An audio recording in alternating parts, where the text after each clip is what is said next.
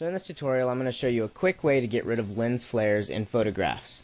And this technique is called frequency separation. It tends to be used for skin editing, but in this case I'm doing pretty much the same thing, which is getting rid of a color area that the texture is okay. The texture of this track that you see here is fine, there's nothing wrong with it, it's just red and I don't want it to be red.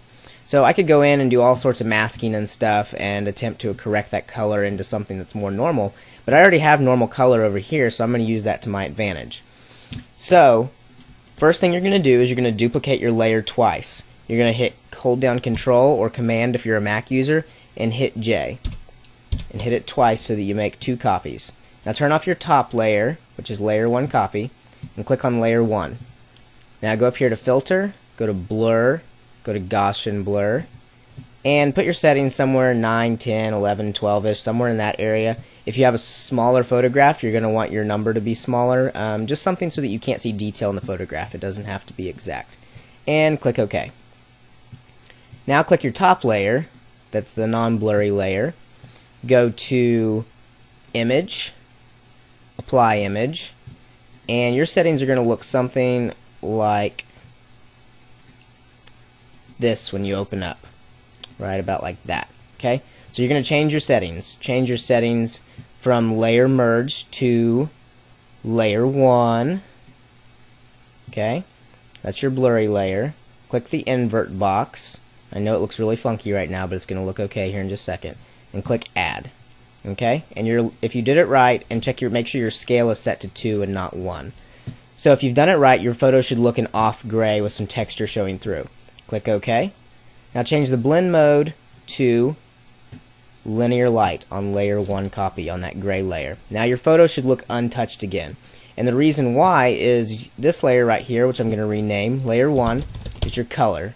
That's the color in your photograph. And this layer up here is the texture. The gray layer is your texture. They've been separated out. So if I turn off texture, just color. If I turn that off, okay? So now you have the ability to mess with one but not the other. So I'm going to make a new layer by doing Control Shift N or Command Shift N if you're a Mac user.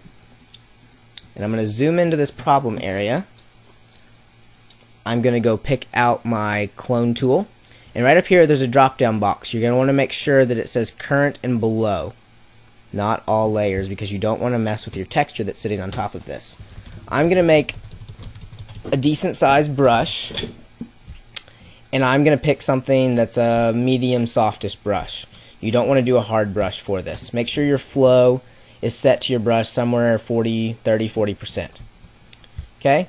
So I'm going to clone from an area that has good color. So I want to keep this line right here that's going across the track. I don't want to get rid of that. So I'm going to clone, say, right there. Hold down Alt to clone the source. And now paint away the color that has mistakes in it. And you'll notice that my texture isn't getting touched. It's just the color. And just like that, zoom back out, lens flare is gone. Now let's zoom into this one right here. Do the same thing. I got to be kind of careful because you'll see that that number 2 has a white line that goes through it, so just make sure, or in my case, make sure that I keep that white line. Don't get rid of that. Get rid of that green area.